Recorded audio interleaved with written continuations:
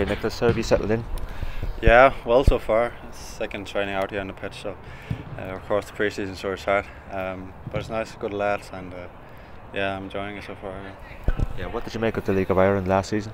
Yeah, our first year, so it was a new culture for me, a new football style, and but I think there are some good teams. Like I say, five teams are really good and was close to each other. So this year again, I think they'll be close on the top.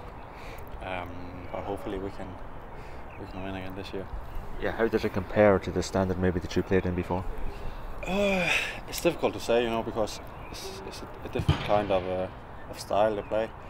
But I would say it's quite similar. I would say I think it's almost the same. I know the guys played last year against an Icelandic team that we also was competing against when I was in Iceland, and I think it's quite the same. They only beat them like 1-0 and was it 2-0 or 2-2 or something like that.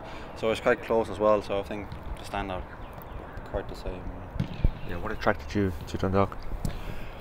Yeah, of course they won this 3 last years in Ireland. So of course that's a big thing.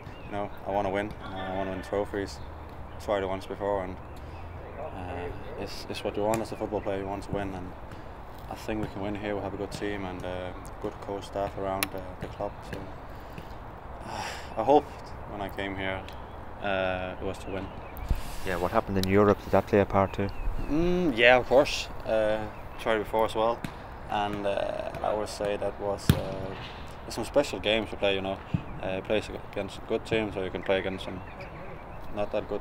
But it's just the atmosphere and the type of the game is just special compared to playing the league games every week. So not many players get to play in Europe at all. Some of the good teams in each country. So I would say that's the games I'm looking forward to.